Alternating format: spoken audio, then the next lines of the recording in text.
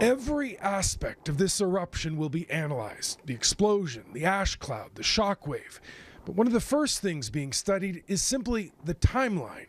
The evidence is suggesting now that the system was priming. Glyn Williams-Jones is a volcanologist with Simon Fraser University. He says right now his concern is for the people of Tonga, but that there is an importance to understanding what happened because it could happen again. The Tonga volcano has a major eruption about every 1,000 years, but when it happens, it doesn't just happen once.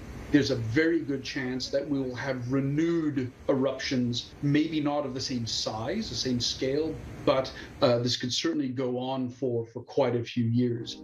Now, figuring out the sequence of events is going to be important, starting with when the volcano started popping out of the water again.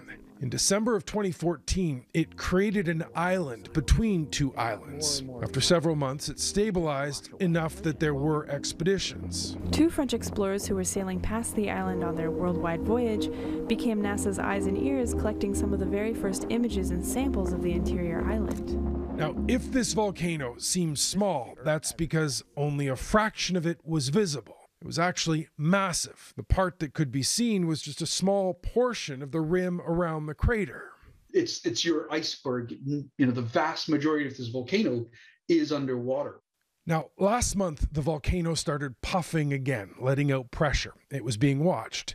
This satellite image was just prior to the eruption and seems to show the middle part of the island had slipped back underwater. This disappearance is very interesting. Volcanologist John Sticks says there are theories as to what happened. It could be that the recent puffing was just pressure building and that led to the eruption, but the fact the island disappeared may mean something else. The puffing could have been the magma chamber letting out pressure until there wasn't enough to hold up the roof. It could have collapsed, leading to the island slipping underwater, and then the eruption. So I think time will tell if this is the case or not, but I think it's definitely at least a possibility at this stage.